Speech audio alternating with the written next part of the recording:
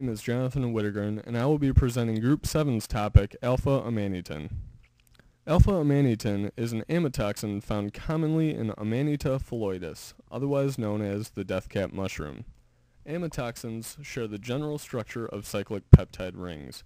Their major toxic mechanism is the inhibition of RNA polymerase II, a vital enzyme in the synthesis of messenger RNA.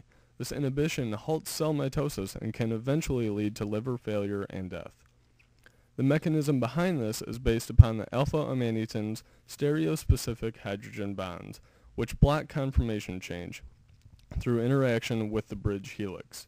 This does not affect binding to the DNA template, but it effectively halts the elongation process.